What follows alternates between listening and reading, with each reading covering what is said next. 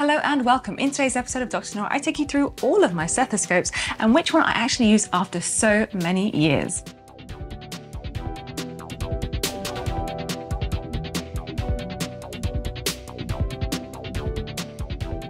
As you can see, I have an array of stethoscopes on my desk, and quite frankly, as a doctor or even as a medical student or any other allied health professional, stethoscopes are integral to your day-to-day function. Now, I use my stethoscope every single day, but as you can see, I have a number of different stethoscopes on my desk here. Which ones do I actually use and which ones were a bit of a waste of money? Well, this is a long-term review, probably over about the last 8 to 10 years of stethoscopes. So I'm going to let you guys know exactly which ones I use to date and which ones I don't really use and I think maybe I shouldn't have bought them. First up, my very first stethoscope was the Littmann Classic II. Now, this was the all-black edition and I proudly wore this as a medical student, and I always put it around my neck, and I was so proud because I was walking through the wards thinking, yes, I'm a medical student, I've got this, I'm going to be a doctor one day. However, that was probably the worst stethoscope that I actually ever owned. Why, I hear you ask? Because it simply broke down.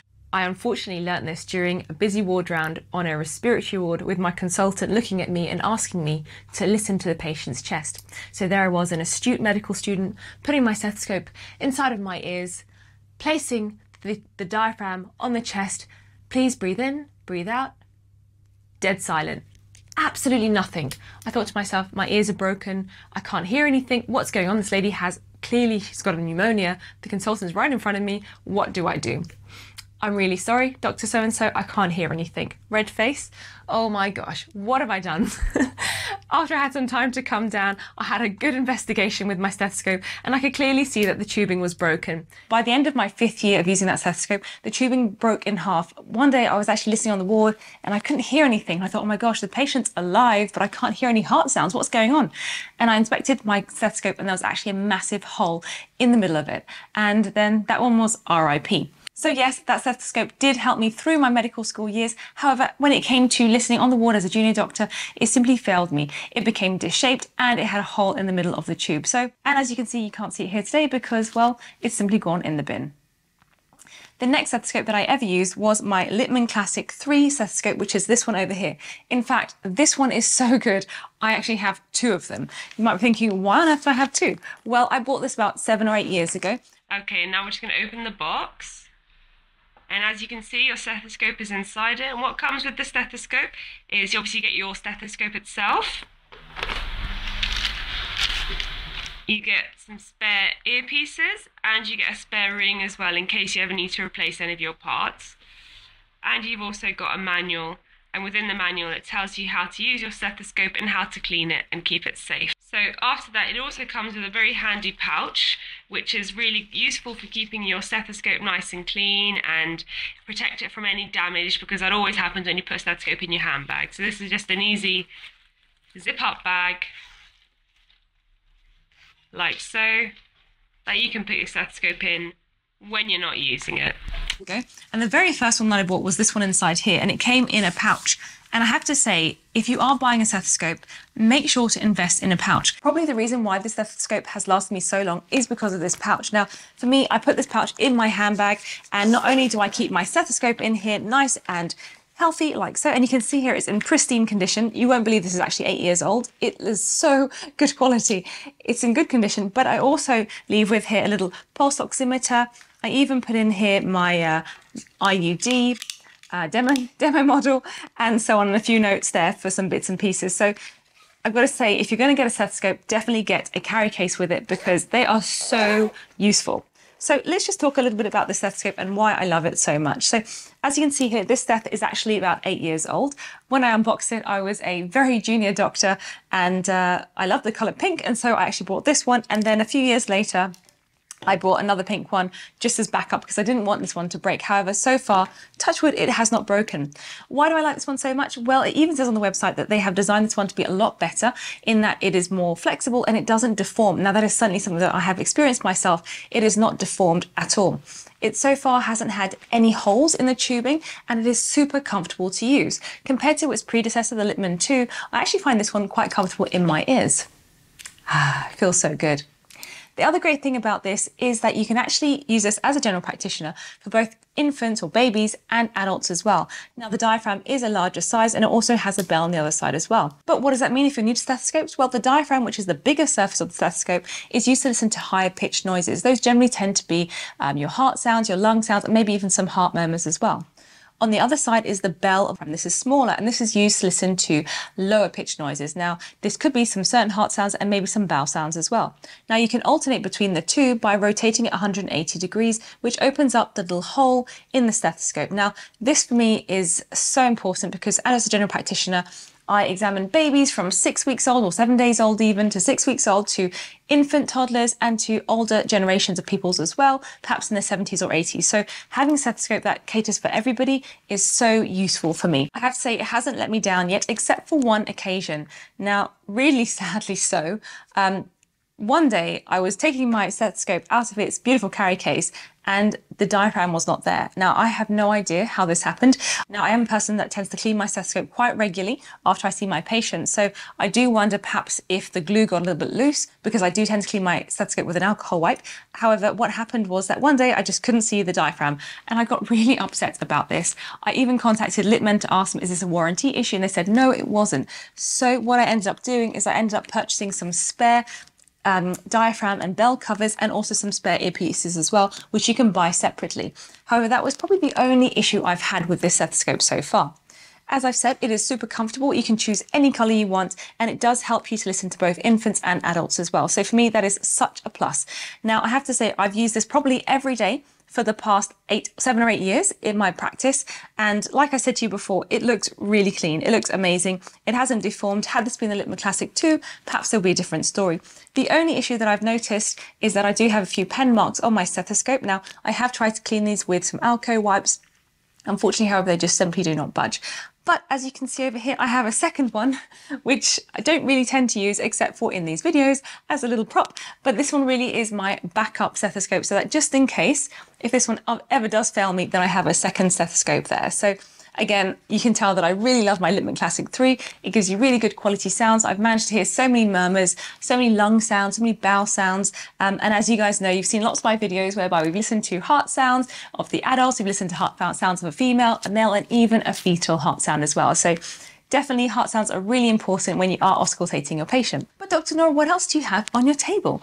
Well, as you can see over here, I've got another Littmann, and now this is the Littmann Electronic Stethoscope model 3200. Now this is a Bluetooth stethoscope, which actually gives you the ability to record heart sounds or lung sounds or any sort of auscultation sounds. Now this I bought just to have a listen to some heart sounds and also to record some heart sounds, especially for you guys out there. And I thought with the intention, I'll take it to work and have a listen and record any beautiful murmurs that I might hear purely for educational purposes.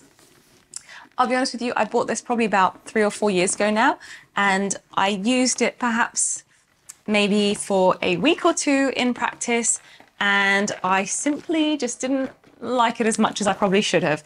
Now, what were the reasons? Look, as you can see, it's pretty much a brand new stethoscope. It has kept really well in the box, obviously, but why do I not really like this so much in general practice? I think simply, well, one of the reasons is because it doesn't have a carry case, and so putting this in my bag neat like this, I just feel like it is so precious. I do not want to scratch it, I don't want to break it or anything like that. I don't want to keep it in my bag without a carry case. So if it had a carry case, I might be more prone to using it perhaps. The other thing about it is it does rely on having a battery. Now, it does say that it has quite a long runtime with that battery. It even boasts having a 50 to 60 hour runtime with just one battery. So yes, you could use it for a really long time. However, I know myself that one day perhaps I might be listening to a patient, I turn it on and I can't hear anything. And then I instantly get those flashbacks of being a medical student where I just can't hear. And as a doctor, this is like literally one of your most important tools. If it's not working, then, you know, you're kind of stuck. I know you're saying out there, you're probably thinking, well, just get a spare battery or take a spare battery to work. And yes, that is very feasible. But I feel like practically wise, this is just a really good old standard method. However, this does have some real good pros to it, and certainly if you are inclined to electronic devices, this is excellent. Now, one of the best features about this is that you can actually amplify the sounds. That means you can increase the sound more so than this, and you can actually increase up to 24 times more than your average stethoscope, which for me is actually quite amazing. Now, this could be really useful if you're a bit hard of hearing, or if you're on a busy ward round, you're hearing lots of buzzers and beepers and ECG machines going off, then this certainly could help. Now, for those of you out there thinking, well, it's only got one head, what about the bell? The great thing about the stethoscope is that it does allow you to toggle between the diaphragm and the bell with a click of a button. And you can also record up to 12 tracks of, say, heart murmurs or lung sounds if you want to, and then you can transfer that onto your PC or Mac and listen to them later and then delete them afterwards. So it certainly does have its perks. I guess aesthetically, it looked quite fancy too. I do like the chrome finish to it and the black. Obviously, it's not pink, and maybe that would be my preference, and perhaps that's why I'm not actually using it. But I have to say, it is just a little bit heavier than my normal stethoscope, and that probably is because of the battery. So realistically, unfortunately, I don't use this as much. It is a bit of fun recording some sounds, especially if you're somebody who is in training or cardiology training, or you're just a medical student, you want to hear some noises and you want to record them so you can practice your exams. Yes, it is a little bit expensive, but maybe it'll be useful for that. But realistically, do I use it during my practice? Probably not. And I feel a little bit sad about that because it is expensive. However, it's fun if I want to record a heart sound. But at the same time, you don't always have murmurs in practice. You know, sometimes you just have normal patients that walk in with normal findings, and so you don't always have the opportunity to record something. But yeah, so that is my feelings towards the Littmann 3200 electronic Bluetooth stethoscope. Yes, I like it, but do I use it in reality in my practice? Probably not so much. I tend to go to my old-fashioned stethoscope. Now, for those of you astute out there, we're thinking, well, Dr. Nora, there's something left on your table that you haven't spoken about. And yes, you are quite right. This is a Stemoscope. Now, this Stemoscope is not actually what I use in general practice whatsoever. In fact, even on their website, they say that it's not used for clinical purposes, but more so for educational purposes, or having a bit of fun with your friends, perhaps when you're going around the campsites, or if you just want to have a bit of fun with your friends at home. This is what you can use. Now, this is a tiny, teeny-weeny device, as you can see there, which allows you to have a listen to the heart sounds over your chest. And you just essentially plug this into your iOS device or an app, for example, and you can actually see real time the heart sounds, and you can record them as well. Now, this is a lot of fun. I have to say, I have had a lot of fun with this. You know, just listening to my friends' heartbeats or even my own heartbeats as well, and recording those noises and seeing the tracing on the app. So that's pretty cool as well. However, this is something that I haven't used in clinical practice because, one, it doesn't say to do that on their website, and secondly as well, you certainly want to use something a little bit more intricate to listen to those heart murmurs and those intricate noises of the bells, for example. So this doesn't quite give you that intricacy that perhaps a standard stethoscope might do. So there you have it. That is my 8-year follow-up review of which stethoscope I use and which one I prefer the most. Now, I've been through a lot of stethoscopes, as you can see, and I found the best ones that suit me, which is the Littmann Classic III, of which I have 2 of. It is sturdy, it's reliable, it's lasted for such a long time, and it's just my go-to stethoscope. It's comfortable, I can hear things really well, whether it's a child, whether it's an adult, and it's also reasonably priced. So these are my stethoscopes that I definitely recommend if you are considering a career in general practice, or even just being a medical student, then certainly I'd opt for this. I hope you guys have found this video useful, and of course, if you have any questions or comments, please don't hesitate, drop me a line in the comment section below, and I'll see you on the next one. Take care and stay healthy.